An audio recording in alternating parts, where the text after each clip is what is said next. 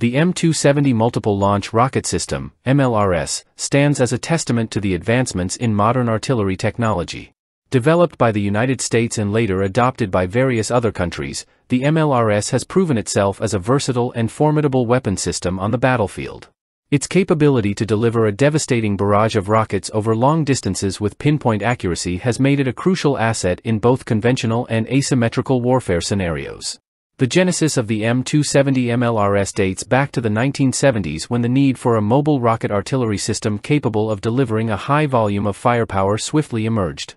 The United States Army initiated the development program to replace the aging MGR-1 Honest John and the MIM-23 Hawk missile systems.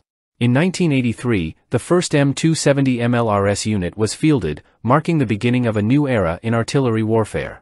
The M270 MLRS was designed to be highly mobile, capable of rapid deployment and engaging targets at extended ranges. Its modular design allows for the integration of various rocket types, providing commanders with the flexibility to adapt to different operational requirements. The M270 MLRS can launch a variety of rockets, including the M26 and M30 guided rockets, as well as the ATACMS, Army Tactical Missile System, missiles. This versatility enables it to engage a wide range of targets, from enemy artillery positions and air defense systems to fortified bunkers and armored vehicles. Mounted on a tracked chassis, the M270 is highly mobile and can traverse rugged terrain with ease. This mobility allows it to quickly reposition and avoid counter-battery fire, enhancing its survivability on the battlefield. Equipped with advanced fire control systems and GPS-guided rockets, the M270 MLRS can deliver devastatingly accurate fire missions, minimizing collateral damage and maximizing lethality against enemy targets.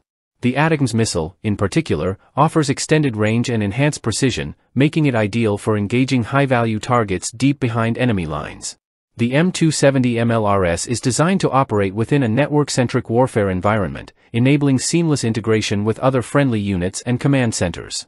This interoperability enhances situational awareness and allows for coordinated fire support missions, maximizing the effectiveness of the overall combat force.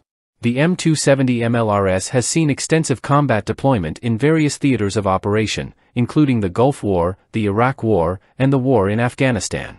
Its ability to deliver rapid and precise firepower has proven instrumental in supporting ground forces and neutralizing enemy threats. During the Gulf War in 1991, M270 MLRS units played a significant role in suppressing Iraqi artillery and air defense systems, clearing the way for coalition ground forces to advance. Similarly, in the conflicts in Iraq and Afghanistan, the MLRS provided critical fire support to troops engaged in counterinsurgency operations, helping to degrade enemy capabilities and protect friendly forces. To ensure its continued relevance on the modern battlefield, the M270 MLRS is undergoing various upgrades and modernization efforts. These enhancements include the integration of new rocket types with improved range and accuracy, as well as upgrades to its fire control systems and onboard electronics.